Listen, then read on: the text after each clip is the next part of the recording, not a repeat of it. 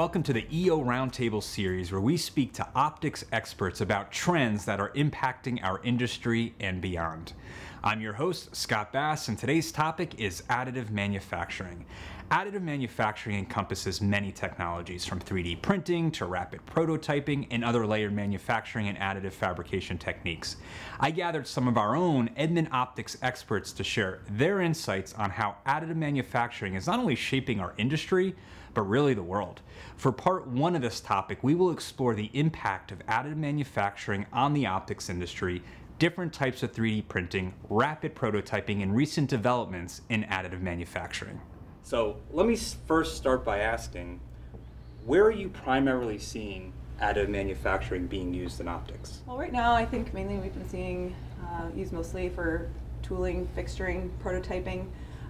The level of tolerancing and fidelity needed for an optical element doesn't seem to quite be there yet, but right now I've primarily seen it for prototyping and quicker turnaround of ideas to hardware in the lab. So that's the majority of where I'm seeing additive. Interesting. Joel, do you have anything to add to that? Yeah, I think it's showing up all over the place. I mean, we're, like Katie said, we're using it for tooling in our factories today over in Singapore, but you know, I think when it comes to actually finished goods and finished products, you got many different classes, and so certainly on the precision optics side, it's not quite there yet, but they're getting pretty close in the real small scale stuff, like sub-millimeter, thereabouts, but if you sort of split into precision optics and lesser tolerance classes like illumination optics or things like that, they're actually much closer and actually are being used. So things like reflectors, condensers, and areas like that. But homogeneities and things like that are still remain to be barriers for finished products in 3D printing. Interesting.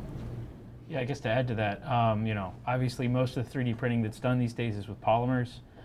There's certainly places like GE that are pushing the boundaries in terms of metal, but in terms of, you know, the kind of high temperature materials like glass, that were traditionally used in optics, you don't see that in the 3D printing world so much. And so with the polymers, you have temperature issues, yellowing, UV, a lot of other things that on the material side, I think still have to be addressed before that's really a winner. Well, and you sharing yesterday there's some stuff with some powdered glass? And Yeah, there's some neat things being done out there. So certainly different polymer formulations to try to open up that kind of span of index and dispersion to make that a little bit broader range. There's some hybrid materials that are coming out now where they incorporate nanomaterials or glass particles into a polymer so that when they print that, then they have some kind of hybrid between them in terms of properties. And even with things like binder jetting, some of the kind of more unusual printing processes, actually building glass powders up and then sintering them later to form an optical element or potentially an optical element directly out of a glass. So there's some things coming around the corner that look promising, but right now they're still kind of in their infancy. So we don't have to wait, we don't have to worry today that we're not going to be manufacturing glass you know, in the machines that we're using currently, and someone's just going to be able to 3D print a lens.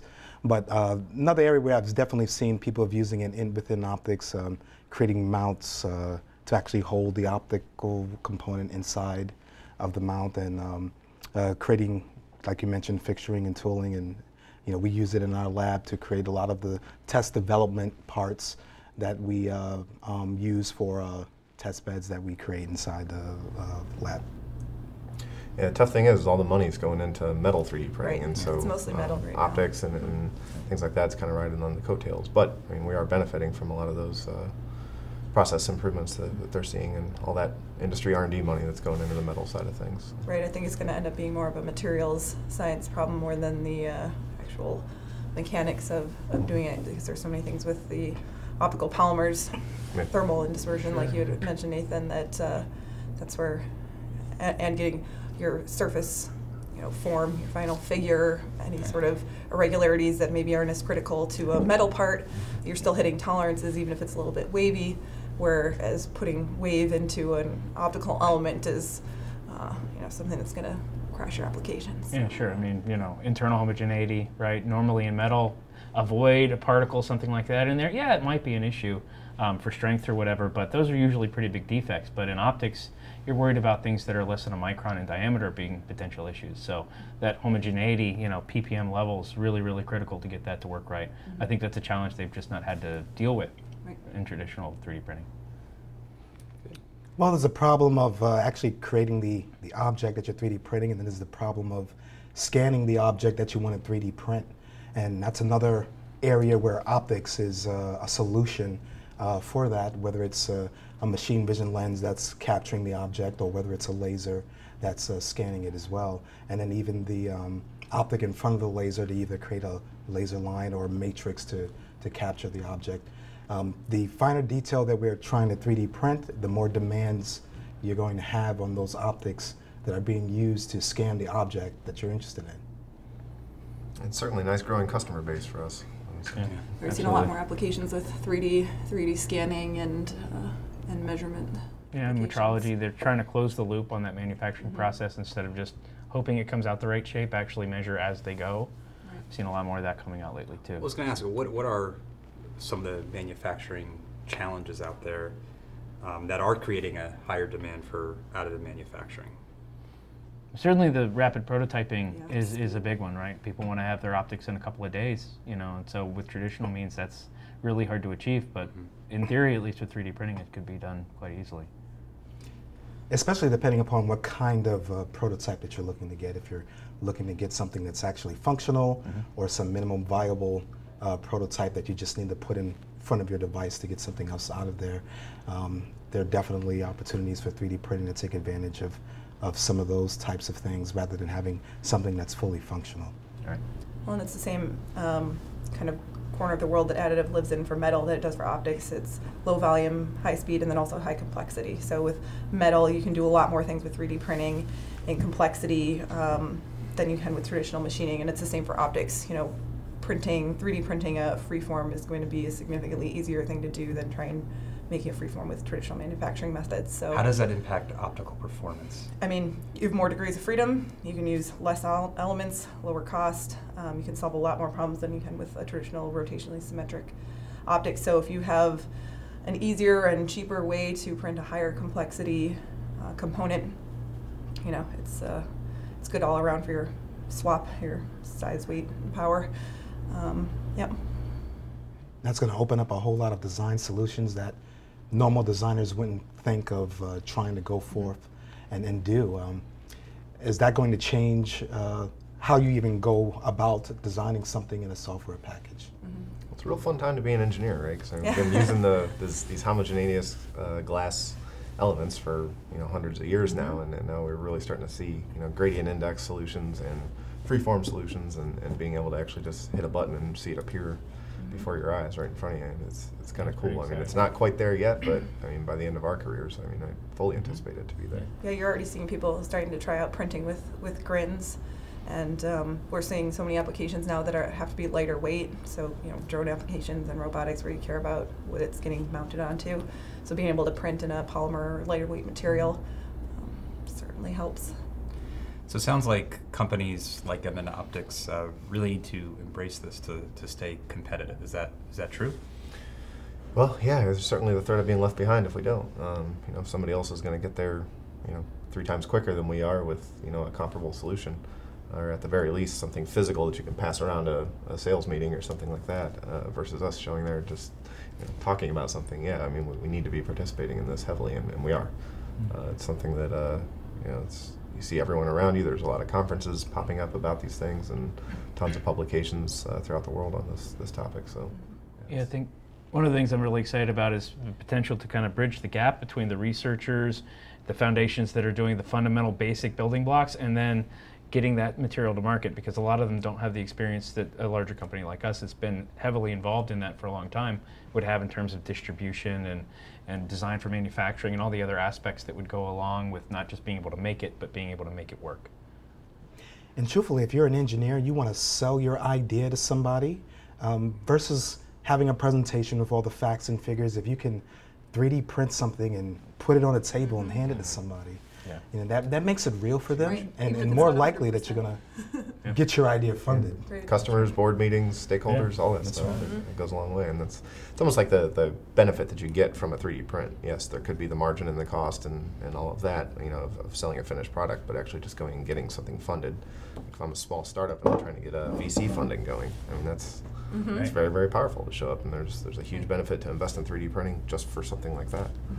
Yeah, I saw recently somebody had 3D printed a cross-section of their assembly just so they could as an educational tool show, and that was a polymer jet printing, so you could print different colors. So it showed all of the individual pieces in different colors, and it was just a great visual to be able to point and have that 3D. So even from an education standpoint, it's useful. Absolutely. Yeah. How are we using 3D printing beyond just optics, tooling, or like what? Well, like one of the big projects I was recently involved in was looking again at some of our packaging solutions. So how can we have better packaging that might protect the optics better, give a better value to the customer? So rather than sort of paying thousands and thousands of dollars for a mold to be made and again get injection molded parts, you can quickly print up a prototype, see how your parts fit, how does it all work together. So that's a great way to kind of explore that space. We've used it in the factory in a number of ways. When you're making optics and wanting to shoot slurry between a grinding wheel and an optical surface, a lot of times you have 4 or 5 nozzles to choose from that came from the machine supplier. You try out different ones, and you get all the different liquid spray patterns, and you're just like, gosh, I wish I could just get it to fan out in this particular way. And so our Singapore engineers have 3D printing, and they have a whole 20 or 30 different starts and fits and fails, but then they finally found the one that just sprays it in a nice, perfect fan out that gets the nice distribution that we were looking for. And you don't need a lot of them, so you're never gonna go and get someone's attention to go and make you that part or do a mold tool or something. And so areas like that is where I think cost us 50 cents or $1, something like that, to make those. And now if you walk down some of our lines in the factory, you can see just copies throughout the whole line. It's pretty cool.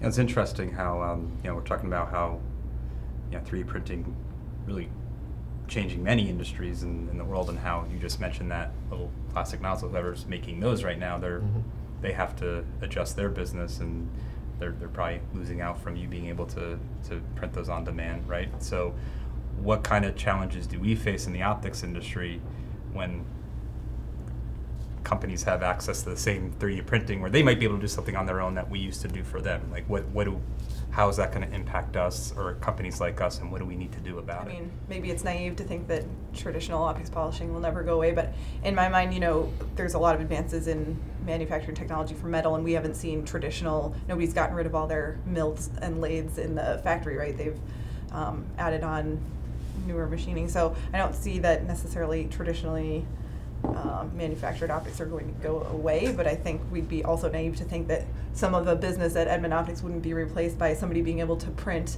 their own optic in their lab rather than ordering it off the shelf out of a catalog. So you kind of made the point already. There's like a service aspect to maybe somebody can 3D print an optic, but do they know what to do with it? Do they have the supporting knowledge in terms of prototyping? Yeah. So I think being able to support our customer base in terms of what are they doing with those optics. Maybe we provide 3D printing. Maybe we provide models and say you can go ahead and print it, but we're going to help you. We're going to help you integrate that into your system or understand the performance or the limitations or something like that. So I think it will shift some of our business, but I don't see us not having glass optics. Right. Well, similar to how some of this is even done for metal, I think we might open up a world to doing post-processing of 3D printed optics, where the 3D printer is going to get you to a certain point, right, and someone like us will have the ability to create that final shape for you after you've already 3D printed the lens for a higher level of precision. There will always be a higher level of precision out there and applications to take advantage of it. Yeah. So I think there's an opportunity there to grow the industry in that direction. I mean, fundamentally, 3D printing is a serial process, right? You do one at a time. In fact, you do little pieces of one at a time, right? So compared to large parallel manufacturing for large volume, obviously that's not going to go anywhere anytime soon, just from a cost perspective, if nothing else. It's just interesting how it just forces every company, no matter what industry you're in, you have to adjust somehow because of this, right? They have a generic attack plan in R&D, right? It's what parts can you control and perhaps corner in the market and have that be your differentiating technology, and what parts are just going to be permeated beyond your control. And that's so when it comes to 3D printing, there are companies out there that are spending a lot of time and effort on call it the fuel that goes into the 3D printer. And so Nathan was mentioning the different types of materials that are out there. There's a lot of IP being generated in that, and certainly if you can only buy that type of material from that one company, that's an area of the market that could be cornered. we're not a materials company, but we can certainly see the value in some of those different differentiating materials that are out there that are going into 3D printing. Interesting. So let's just go around the room. I'm just curious, just your take on, we're talking somewhat present to, short term, how this, 3D printing additive manufacturing is impacting our industry, but let's look way out in the future. Where do you think we're going to be 10, 15 years, or how this technology is going to evolve, whether in our industry or outside? Just curious of, your thoughts since you're so close to it. So starting with you, Katie. In terms of optics, I would imagine it would follow somewhat of a parallel path or follow along to metal. So where we're seeing metal now, we'll probably see optics there in, I don't know if it's 5 or 10 or 15 years, but I think there'll always be fundamental limitations when we're doing printing. If some of these glass powders, you can actually recreate a glass element, maybe they'll get to that at some point. But in terms of polymer, there's so many material limitations there. I think there's absolutely a space. Right now we're already seeing it used in illumination and things, just not high precision imaging. So I think at some point the quality of the material science, the polymers that are being used and the procedures will get to higher and higher precision. And then, I know, the sky's kind of the limit there. I just think you're going to see significantly shorter times in terms of optical system development.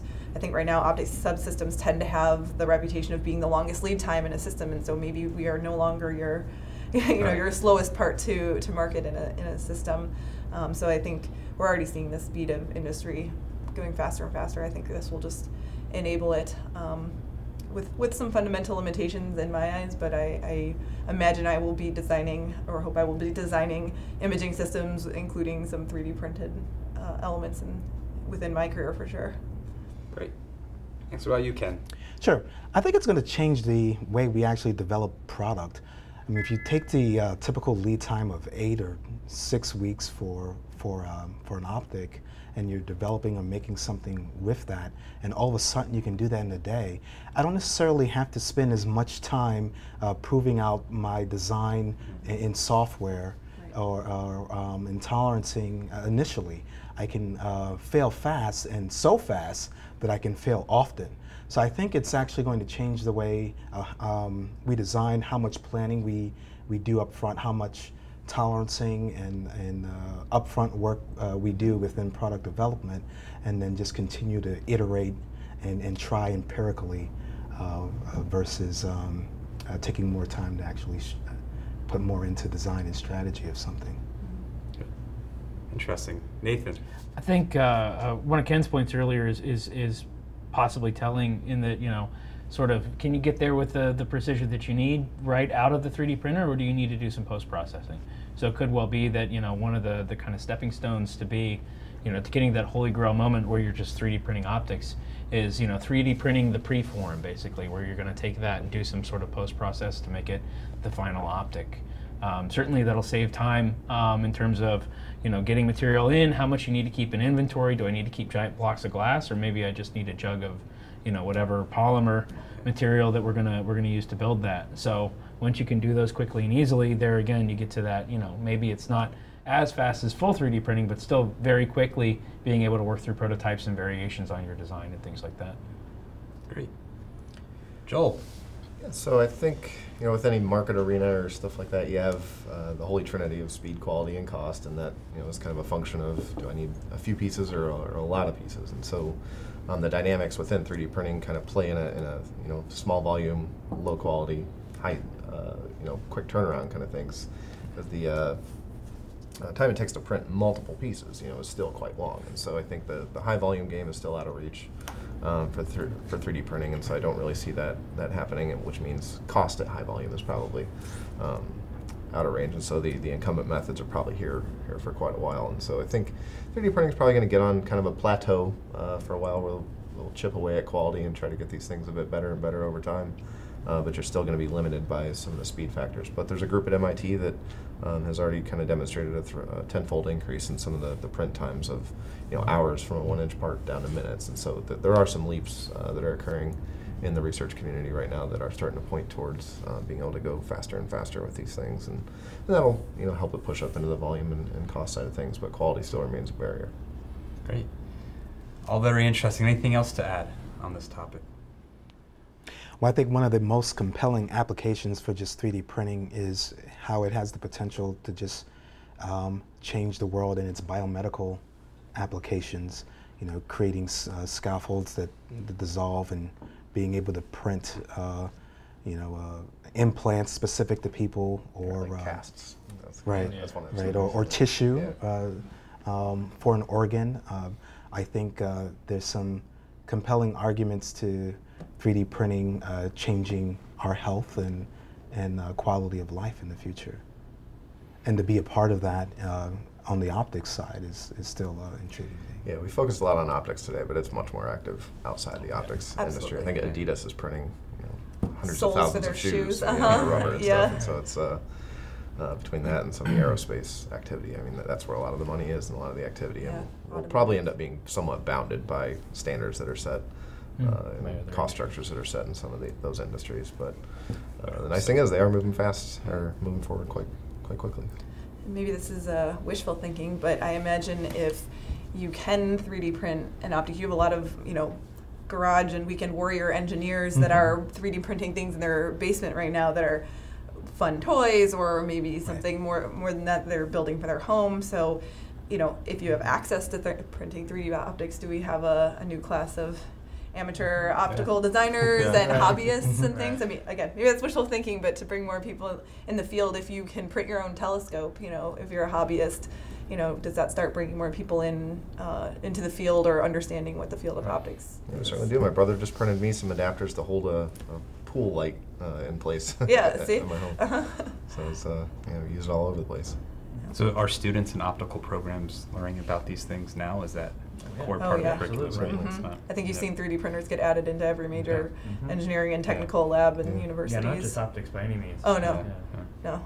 Yeah, we got a little spooked a couple of years ago. I think it was a group in the University of Michigan started printing some optomechanics, and they kind of had a whole suite of interconnecting cage system style optomechanics, and you know, did it on the open source type of thing. And I was like, oh my gosh! Then we got some of it, and it didn't quite have the alignment accuracy that should scare us, but it was one of those things that definitely got our attention, and we looked into. And Right, but if it does the job, that's great. And the 3D printing community, like you said, is just a really big open source community.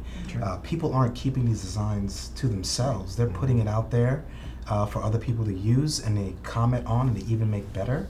I think just that collaboration between folks. Yep, is the Thingiverse is a very active community. That's right. Yeah.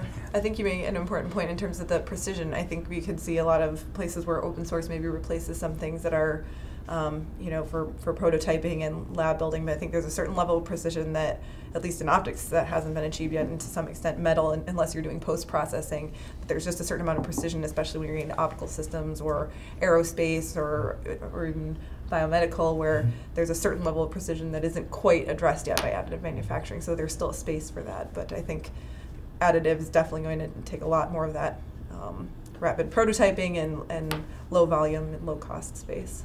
Now, if it really does become commonplace, it'd be interesting to see certain industries like the toy industry, instead of buying your toy at a local retailer, and they're just selling you the design. program to have it printed right at your home. Merry Christmas! You just Right. print your toy into the tree. Yeah, I know. No need for Santa to come down the tree. Yeah, right. He just emails me. gonna and download It takes the Exactly. fun out of it a little I bit. know. It's going to download it to your Yeah. 3D printer. Now he just walks around with a bunch of discs. What's a disc? Exactly. Right? Yeah. He's walking around in the cloud. Yeah. Thank you, and I hope you enjoy the first part of our discussion on additive manufacturing.